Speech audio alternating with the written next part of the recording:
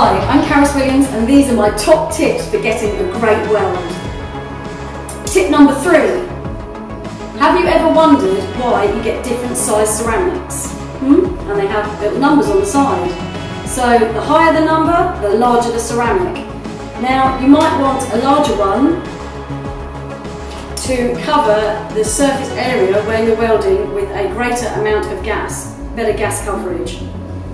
Or for a tight space, like putting a weld down here, then you'd need a smaller one, and that means that you're going to be able to see better where you're going, and you're not just going to have this massive pink thing in the way so you can't see, and the gas is going to be more kind of streamlined down into that groove where you want it.